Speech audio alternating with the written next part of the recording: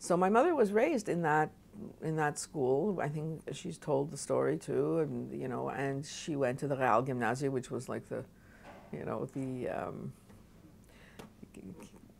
in terms of, it wasn't rich, they didn't have any money, but they sure were fancy in terms of their educational aspirations and in terms of their ideals and in terms of what they were trying to accomplish. And I think they turned out the most astonishingly well-educated people, because later on, when I met a lot of the people who had been her classmates just before or after her, and you look at the level of education they managed to acquire just from that Real Gymnasium without ever having gone on to do any more studies, because for many of them the war interrupted it.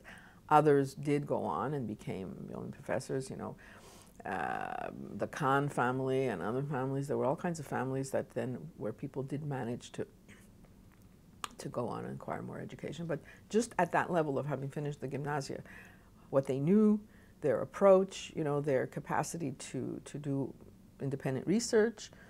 My mother, over the years,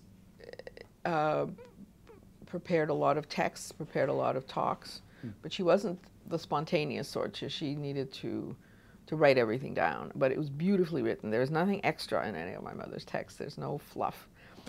So my mother grew up in that atmosphere. Her father, as I said, he was a teacher. He was then a school principal, and during the summer, he was also a director of a camp for a summer. He worked very hard. I think the director of camp part was, it was something that was very much within his calling, but it was also very difficult. And so I think he worked very, very hard. And my understanding is that he suffered from migraines as well. But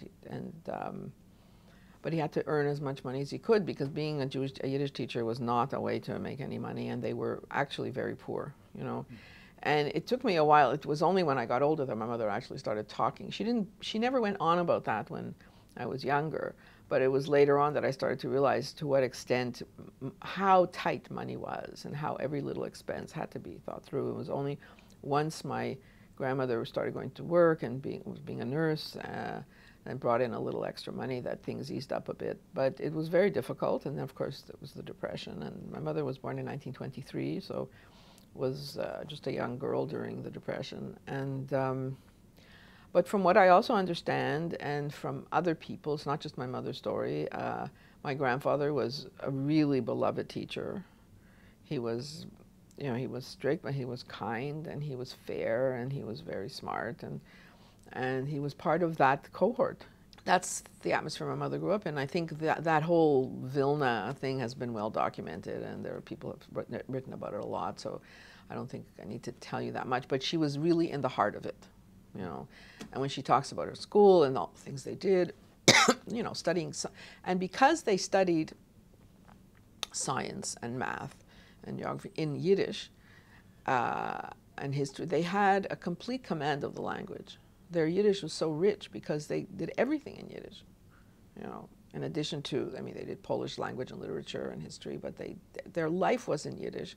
And it was this complete, and with a great emphasis on excellence and on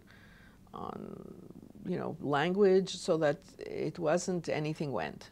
And if I can be allowed a little space, it wasn't like the yeshivish that one hears now.